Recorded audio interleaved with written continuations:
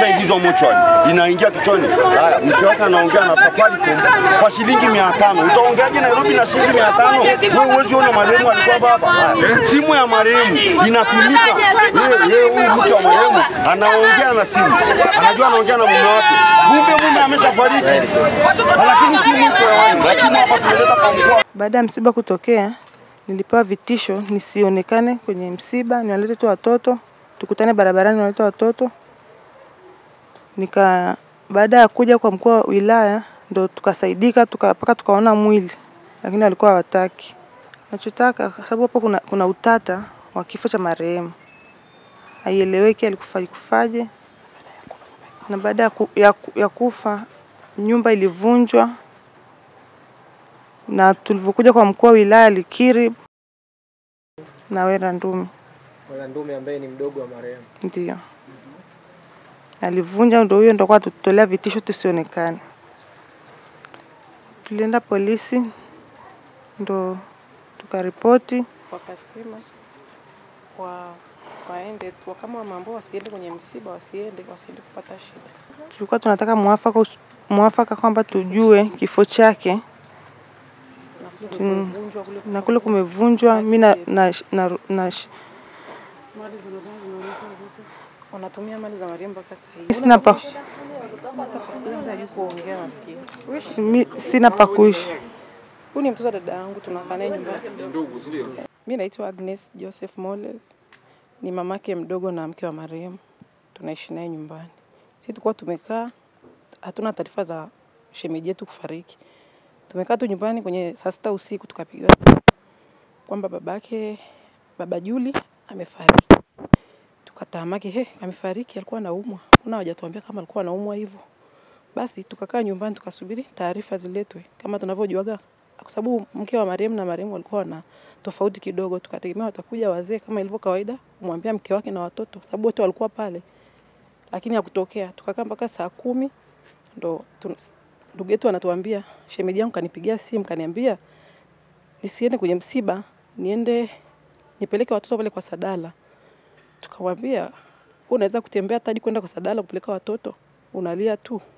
Hebu kaa hapo usiende. Wakaja baba zetu sasa. Akasema hamna mtu ataenda mahali hapa. Endeleeni kurekodi hizo simu za hao watu.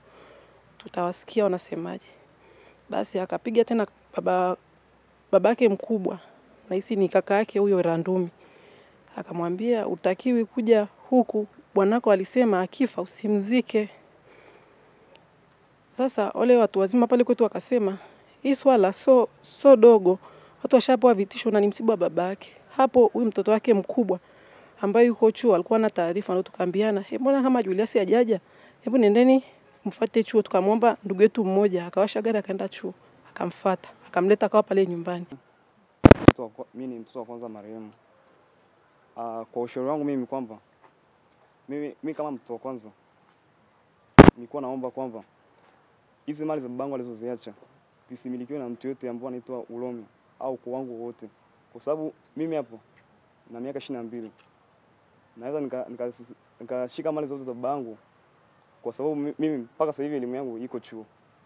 Na pia kama mimi nikinyimwa mamangu akabidhiwe vitu vyote. Kwa sababu mimi na mamangu wote ni watu wazima. Mimi naitwa James Chua. Mimi ni shemeji yake na mke wa marehemu Zainab. Na katika swala letu hili la msiba wa leo tumekuwa hapa tokea asubuhi. Tunamshukuru sana mkuu wa wilaya kwa jitihada zake za kutatua hili tatizo ili marehemu aweze kupata haki yake na watoto waweze kupata haki zao pamoja na mke wa marehemu. Lakini tumeshindwa kufikia makubaliano. Kwa hiyo tunaendelea na utaratibu mwingine ambao tutaendelea kufuata taratibu za kisheria. Kwa hiyo mpaka jioni hii tumeshindwa kufikia mwafaka.